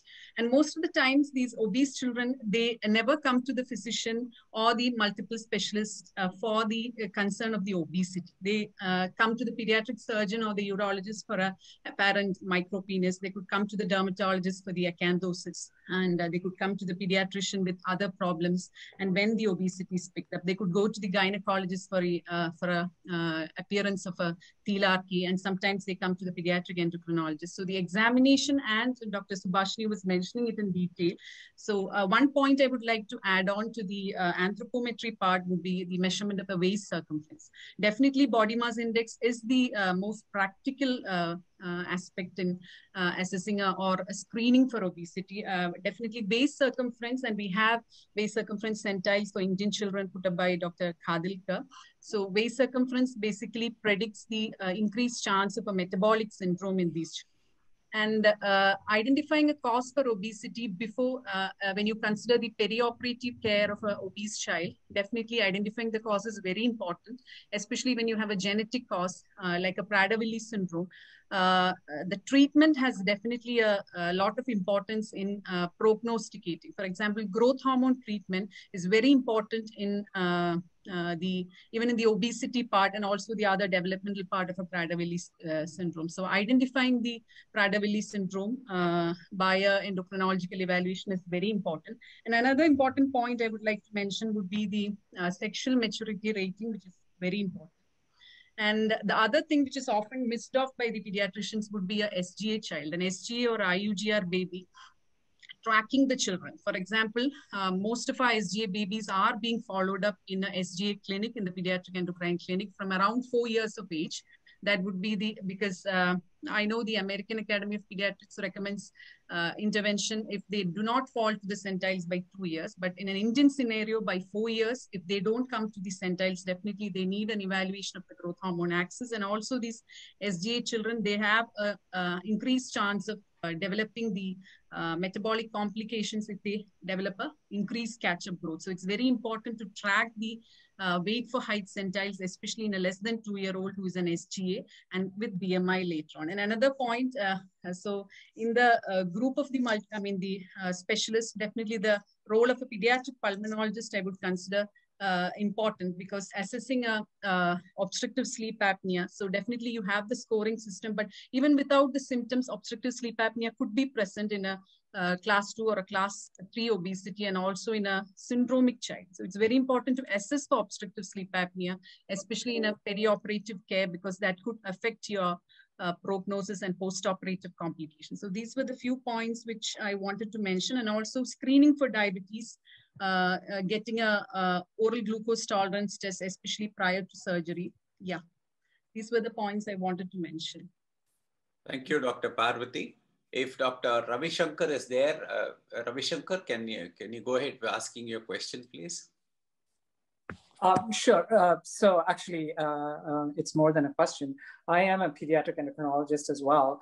My current role is in drug development. And one of the things that we have seen persistently is that other than pretty drastic measures such as bariatric surgery or some sort of medication, most of the other techniques, the non-pharmacologic measures, really don't work very well. There are many studies that have looked at school-based interventions to treat childhood obesity in the United States, hardly made any dent. Children's knowledge about healthy foods and healthy habits increased, but it didn't make any difference to their BMI percentiles. There's a study from Japan which says that less than 6% of patients actually respond to diet and exercise and counseling advice. So it's a major problem. I think a lot of this has to do more with the adage that prevention is so much better than cure. And when it comes to prevention, it's not a village that's required, it's a country that's required. You need laws and guidelines and things about what do you stock in vending machines, what kind of access do children have to food, how do you culturally set expectations for healthy weight in children, etc. It's a huge issue. But along those things, I would also like to mention a couple of other things. I mean, yes, waist circumference is really useful, but a waist to height ratio might be even better because the gender and age-based differences usually are very minimal when you normalize it for height. The other thing that I've noticed particularly is that this, acanthosis is a very, racial thing. I mean, we hardly ever see it in Caucasian patients, but it's very, very easily very easily visible in any dark-raced child, like the Hispanics, the African Americans, the Asian kids. It's actually quite easy to figure it out. But I think, but more than any of these things, I just saw Dr. Parvati's message that the ICMR charts for the Indian kids are available. Actually, there are WHO BMI charts as well for countries that don't have their own data. So, one thing that is very interesting is that, like in adult Indians, there are racial differences in body fat content. So so the thin fat phenotype is very common among Indians. Lot of visceral obesity for the same amount of same BMI level. Indians have less muscle mass, more fat mass, and that's evident right from birth. There are studies from Pune that have looked at it in newborn babies compared to Caucasian babies. So this just going by BMI may underestimate the impact of obesity, which ideally is defined by the total body fat content. So the idea is that you have to be extremely aware of all of these things. And having said that, I would also like to mention that there are a lot of exciting things that are coming up for the management of obesity. I think Dr. Subashini mentioned semaglutide. Liraglutide is actually indicated for obesity in adults. No pediatric indication for obesity is available at this time. We don't, but semaglutide probably causes more weight loss than liraglutide. Tirzepatide from Eli Lilly is very exciting. It causes even more weight loss than even the highest dose of semaglutide. So there are a lot of exciting things coming across these dual agonists of GLP-1 GIP receptor agonists, or GLP-1 glucagon receptor agonists, etc. So, I think it's exciting. But having said all that, nothing works as well as bariatric surgery, and probably nothing ever will work as much as prevention does. So, this is a huge problem, but I think it can be handled. Children have the advantage of growing. So even if you keep their weight stable, as they grow taller, their BMI goes down. So that's a wonderful opportunity and a window to intervene. So hopefully, we'll be able to make some impact eventually. And it certainly is a problem in India, for sure. Dr. Ravi Shankar, thank you very much. Dr. Devnath, there is one question about drug dosages of anesthetic agents. If Dr. Ramesh is on the line, can I ask him to ask this question directly, Dr. Ramesh? I can answer the question. Yeah.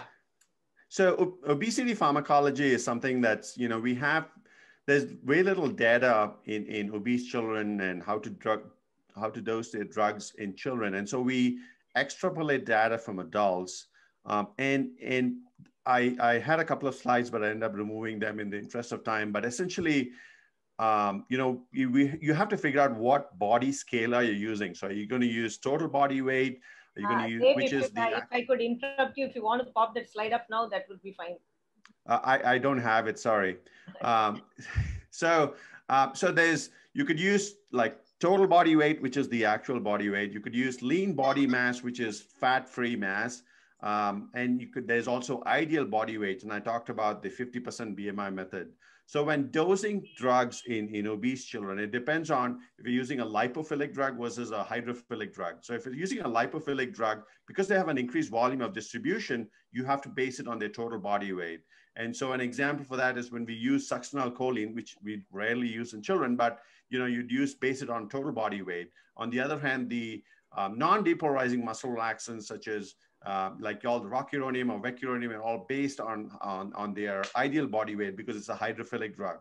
And narcotics and opioids, they should be, they're better off titrated to effect and using small doses and using something based on their like lean body mass. So that's my recommendation for using opioids. So you have to figure out what their ideal body weight is or your lean body mass is, and you don't want to be using their total body weight to be giving opioids. And you're better off using a reduced dose because, as I mentioned, they are very sensitive to narcotics. There was a question about what volatile anesthetic agent to use. Yes, desflurane has been and there's desflurane, sevoflurane, and isoflurane. And among the three, we have actually gotten rid of desflurane at our institution because it's very bad for the environment. It has a much higher global warming potential, like heating potential. And so we don't have desflurane anymore. And so we use sevoflurane for most of our anesthetics, and we don't notice any delay in recoveries. Doctor, yeah, sorry, Ramesh, go ahead. Can two questions? Yeah, please. I'm just confused because when you talk about propofol, they say the induction dose is according to lead body weight and the maintenance dose is according to the total body weight. So when you take the dose of total body weight of propofol, then their clearance is also prolonged. And I think, what is the rationale of doing a lean body weight or propofol? When you put TIVA, you put on total body weight. I think if you're doing TIVA, the way to do it is use a target control infusion technique, but unfortunately that's not available in the United States. So we depend on using like infusions based on weight. And you're absolutely correct. Their recommendation for induction is using lean body mass, and for infusions, they say total body weight. I just use lean body mass for both, and I reduce the amount of propofol and base it off the lean body mass. Yeah, then there's for the relaxants. If you want non-depolarizing relaxants, use atricurium or cis-atricurium. You use according to the lean body weight. But when you want to reverse, then they say you use total body weight with the newest segment. Yeah, I agree. It's a little confusing, and I just stick with like lean body mass or ideal body weight. So you can always give more, but you cannot take back what you gave. So that's my. I just want a simple solution for this. We are very bad in mathematics. When it comes to calculation, I remember there are some formulas to find out, like Peter's formula and things like that, 0.2 into weight into height. Those things, you know, we are not used to those calculations. Can you give me a simple thing that really you can use it for a practitioner or something like that? So my recommendation is to use ideal body weight or lean body mass. And the way I like calculate lean body mass is perhaps like 120% of the ideal body weight. And I use that for most of my drugs. As I mentioned to you before, you can always give more, but you can't take back what you've given. So I just use lean body mass or ideal body weight for most of the drugs. And I completely agree with you. The Peter's formula and all the allometric dosing and all that is very complicated. And my simple mantra is titrate to effect. Use small doses and titrate to effect. I think that's the best. I think you must titrate to the effect. Like same, you do all drugs like opioids. Always titrate. When you titrate opioids, or titrate the relaxants as well. Thank you, Dr. Chatterjee. Unless you have a robotic surgeon breathing down your neck. That would be an exception. Then I would. And with the patient if I in Steve Trendelenburg, and of course, if I had Sugammadex, I would just go to town with the relaxant and then give Sugammadex in the end and get out. Dr. Harita is a gynecologist, and I would like her to speak a few words about adolescent OBGY problems and the perioperative issues. Can you unmute yourself, Dr. Harita? Thank you, ma'am, for this opportunity. I see a lot of adolescent girls in our gynecology clinic and who are PCOS and are overweight and obese. And they seem quite motivated. So when I talk to them about diet and exercise, they tell me they hardly eat much. And plus they do exercise almost every day, but then with no significant weight loss. So I find it extremely challenging because I see these girls, I call them back. Due to time constraint, I do spend some time with them, trying to counsel them regarding diet, exercise, and behavioral changes. But then still, when it doesn't manifest as a change in their body weight, they're quite disappointed. So I would like Dr. Subashini to give me some pointers towards how to motivate these girls for weight loss what to do when it doesn't work. I mean, one of the things I have found helpful in my the adolescents with polycystic ovaries is metformin. So metformin. Go ahead. Yeah. But I thought the only indication for metformin if they have an impaired glucose tolerance on their GTT. No, I found it helpful in both, like, because most of these kids, when I do a hemoglobin A1C, it's either they're pre-diabetic or it's at the upper limit of normal. So in addition to sending them to the gynecologist to start them on an OCP, I have found, metformin, some kids will tolerate as much as 1,000 milligrams twice a day. And, we start at 500 milligrams once a day and, look for GI side effects. But I usually titrate it up, and I found it really helpful with the weight loss. But medicalizing them so early, long-term implications of... I mean, I think about it like this. We are preventing chronic complications, right? So metformin, medication is... How long would you continue the metformin? What's that? How long would you continue the metformin if you start a probably a 14-year-old on metformin, how long would you continue the oral I mean, I would continue indefinitely. So this is Ravi. Sorry, this is Ravi, pediatric endocrinologist. So we did a survey to see what proportion of metformin prescriptions in patients under 18 was for type 2 diabetes, or whatever, glucose intolerance, whatever, less than 35%. 65% of the prescriptions, particularly in adolescent girls, was for PCOS. And it, like Subhashini just mentioned, it is phenomenally effective. The only thing that I have found is that metformin is not only effective in helping them with their weight, but it's also very wonderful in inducing ovulation. So if you do not give them very good sex educational counseling at that point, you can make an infertile adolescent who has had unprotected sex without consequence, suddenly find themselves pregnant. So that's been my issue. A lot of the girls actually tell me or have told me in the past that they internally feel so much better on metformin. I have not used anything less than 1,000 BID in these girls because, in fact, in adult women with PCOS, the dose is 850 milligrams TID, which is even more than 2 grams. So, sometimes I've even done that. And some of these girls are very, very, particular about being very compliant with metformin.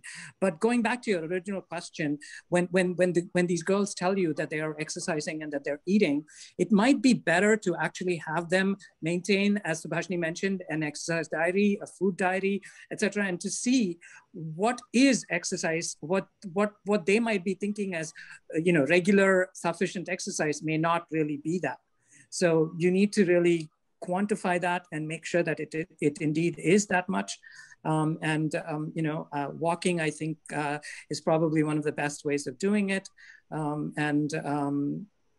You can help them quite a bit by, getting them to see where they need to improve. And for that, you need objective evidence. I don't know, Subhashini, if you have any particular app that you like more than anything else to track these things? There is an app called Curbo. It's the kids version of the Weight Watchers thing. It's free. There are some in-app purchases, but then most of it for as far as tracking, it's very child friendly. And then it also gives them like the traffic light eating, like green, yellow, and red. So what foods you can eat, without limit, and what foods you need to watch out for. So it helps. It's tailored to kids. So it's called Curbo, Kurbo. We have Dr. Anbudura, a psychiatrist. All the speakers mentioned about the psychological aspects of obesity, especially the adolescent. Dr. Anbudura, would you like to throw some light on that? I think I will. First of all, it's very nice listening to all this, and it's great what you're doing, week after week. In a very, what should I call? In a nutshell, I will not only say something about psychiatry, but more about community medicine. So there, I think all this can be incorporated, and we can look at it from a 3-level approach, like primary prevention, even primordial prevention. That is, in Hindi they say, na rahega baas, na bajegi bansuri. So you take off even the risk factor. See, when there is a risk factor, you have to practice a lifestyle thing. But if you remove the risk factor itself, so primary prevention, early detection, and this thing. And thirdly will come all your rehabilitative surgeries and all those extra other things that we do. So in this, I think we have to have a more, someone was mentioning, it's not a village that takes a child to, it's not only a village that is needed to bring up a child, but a whole country. I would say a whole world, because everywhere we go today, we travel all over the place, not just all over the country, but even all over the world, globe. So everywhere we need. So the one thing that I think everybody was saying, pediatric obesity is something we are not paying so much attention, and it goes to the tertiary stage where you have to do surgery and medication and a lot of heavy duty rehab you have to do, physio and all that, and which leads to a lot of restriction of lifestyle, a lot of psychological consequences, obviously. See, it's a two-way process actually. Obesity is in the middle. So sometimes something causes obesity, some psychological and social things cause obesity. On the other hand, this obesity further leads to, so it's a vicious cycle. So, so better that we don't get into that thing at all, and how we try to, of course you slip, then yes, the next level care is available. So here we need that integrated care, and it starts with very, like he said, prevention, ounces of prevention. So that doesn't even require experts like us to be there. So even a health worker or a community worker or a volunteer can share many standard things, you know. So if we start from there and we have an integrated package like that, where you have a primary health center, community, active community programs, where, you know, from starting from the marriage and family value education,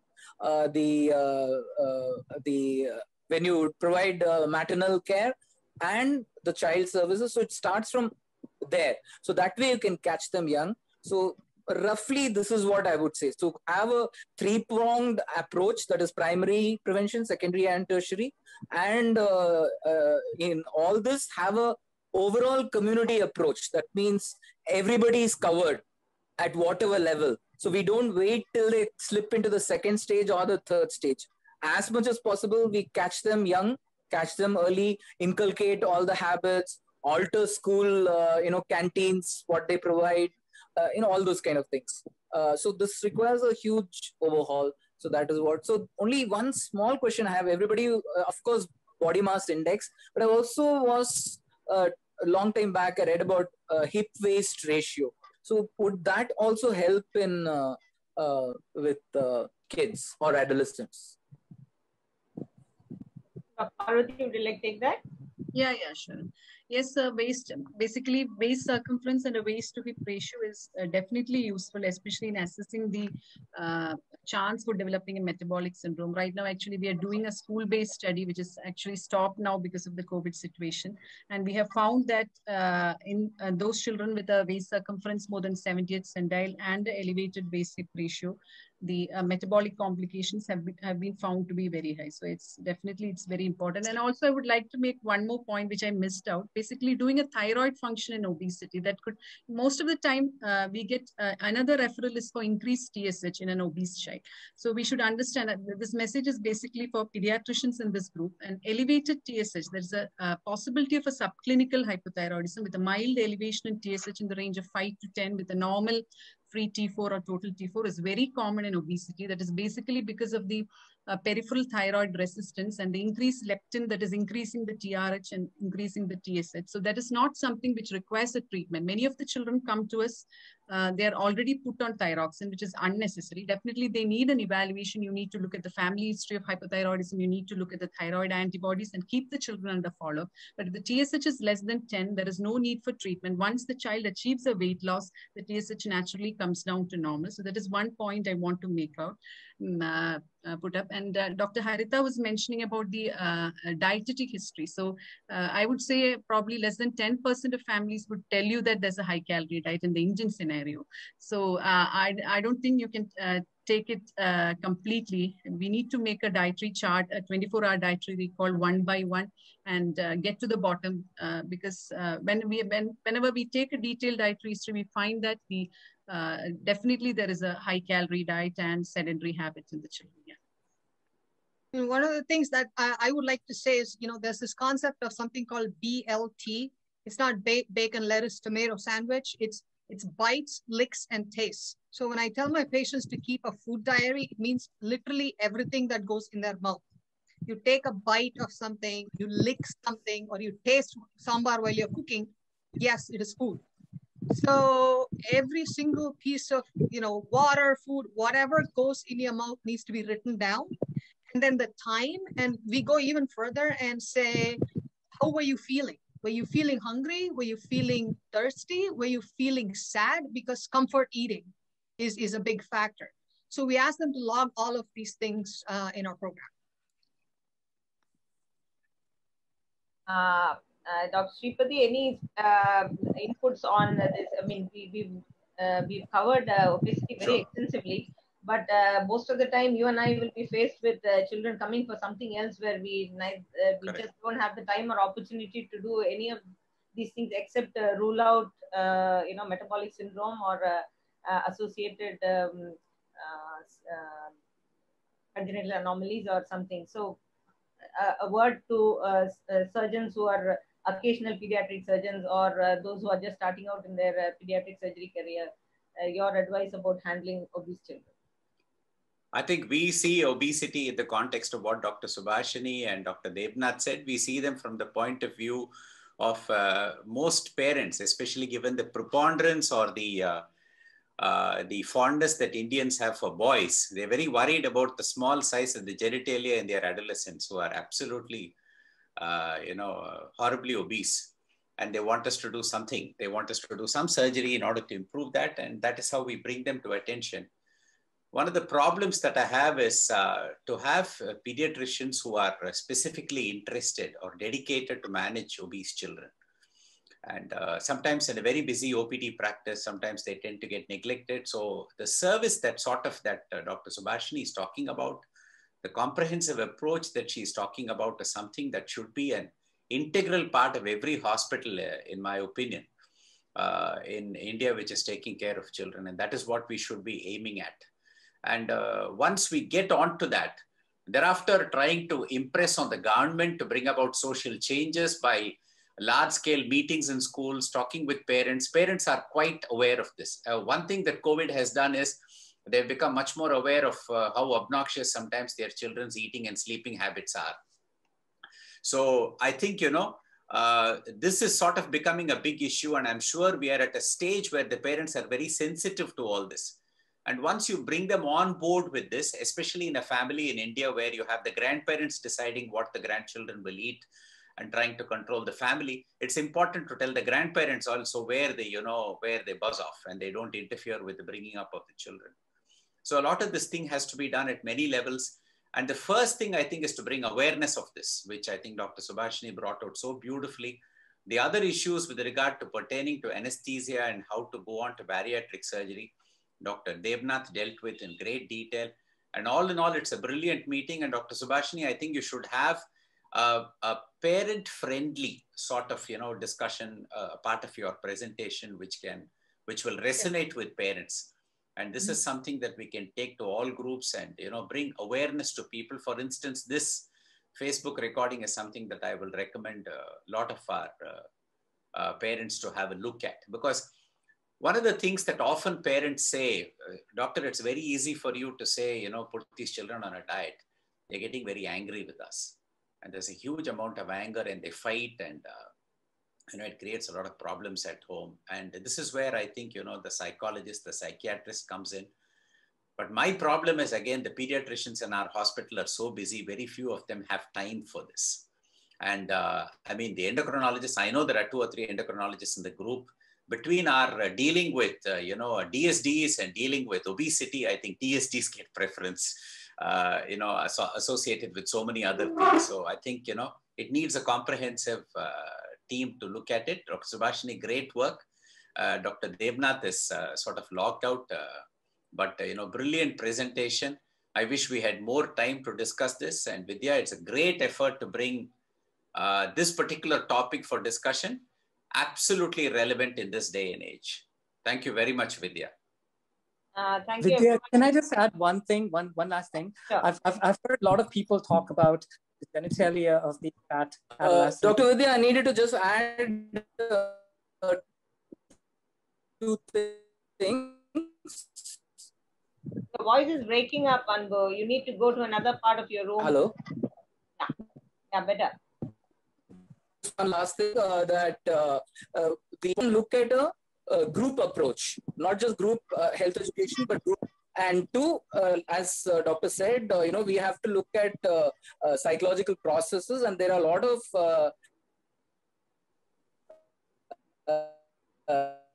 methods for that. So we should, in an interview, because so that the whatever we gain through the surgery is maintained and, I think, Dr. Anpu, there are some problems with your audio. And so it's an integrated thing where Dr. Ravishankar? Yeah, no, I was going to say that Dr. Shripati, you'll appreciate it. Hello. That most, we've been talking about the genitalia and these fat male adolescents. It's not that they are not properly formed. It's more of a buried penis. They have too much of suprapubic fat, completely buries these genitalia. So I don't want anybody going away with the idea that somehow obesity in adolescent males causes some sort of deformed sexual development. So absolutely not. And by the same token, many of the girls who are thought to have thelarchy actually just have fat. So we have used ultrasound many times to make sure that, to distinguish between fat and compressed breast tissue in terms of thelarchy. So it's really kind of hard. Many of them have advanced, premature adrenarche. So yes, they have pubic hair developing at a much earlier age, but true central precocious puberty may not be as common as people think it is in some instances. So I just wanted to make those 2 points, but thank you so much. Absolutely. A wonderful discussion. It affects everything. And like Dr. Anbu said, psychiatric problems cause obesity, obesity causes psychiatric problems. So, that cycle has to be broken somewhere. So. Thank you everyone for joining. Thanks Subhashini for suggesting this topic. I know you told me long ago, but we finally got to it. Thank you, Dr. Shripati, for joining in and staying for this long and being so patient and what is apparently became a absolutely non-surgical discussion. Thanks to Dr. Parvati, Dr. Harika, and of course my friend Ravi. Radhakrishna, would you like to say something before we sign off? Amazing talks and very great moderation by Dr. Shripati, and I really enjoyed listening to all this. And I think it's one of the very high quality marvelous medicine sessions. I think it's time we all take notice of obesity in children in India, which we take it very easy all these days. And thanks everyone. Thanks for being there. Thank you everybody. We'll meet again next week with another edition of Marvelous Medicine. Good night and take care and stay safe.